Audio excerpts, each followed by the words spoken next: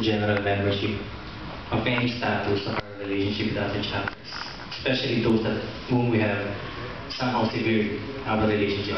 Address the general membership. Yeah, so that they just know, so that they know how to talk to them and go with them. No, I don't think it's necessary to broadcast issues we have with other relationship, other chapters, that's not necessary.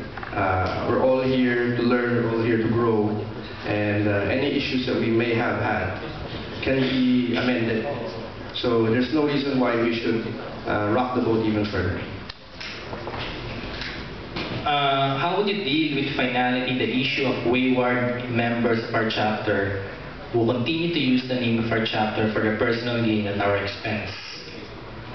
Are you determined to delist them under your leadership?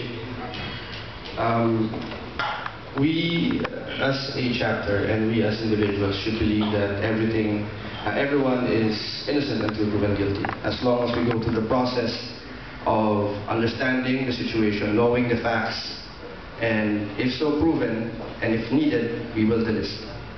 Okay. In every year's term, there's always the unique and the different individual in the board. Who do you think will be the one in your board?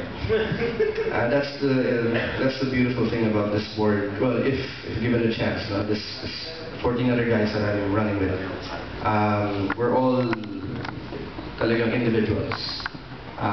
When we formed the group together, we decided that we wanted a balance. My personal approach is I believe in balance. I like a little bit of everything. Too much of anything is bad. Just like food, too much salt you get. Sakit ng salt. Diarrhea? Hindi.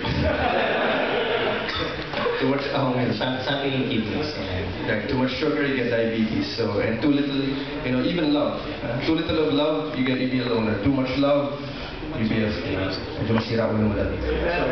Just like in life, I believe that everything should have balance, and so with the board, or so with the candidates I'm running with. Everyone is a distinct individual, and everyone has their strengths and weaknesses.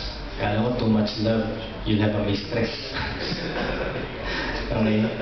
How do you align your administration with the long-term plan of Let's Go 3-year plan? Anyway, what's the Let's Go 5-year plan? 5-year plan, Mali yung question na to.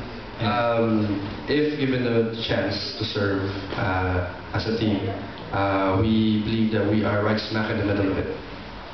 We have been initiating a lot of projects and ideas already. In fact, as part of the 5-year plan, we intend to put a VP for international. The reason for that is simply because it is our bid.